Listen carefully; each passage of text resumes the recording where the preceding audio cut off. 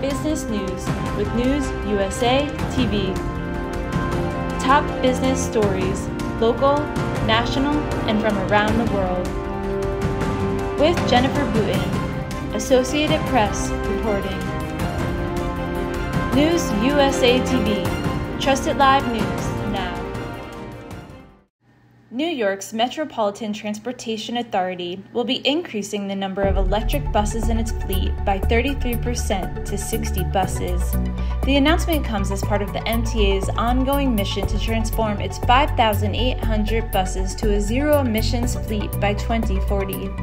Electric buses will be operational throughout the city's 5 boroughs, with the first expected to hit the road later in 2022.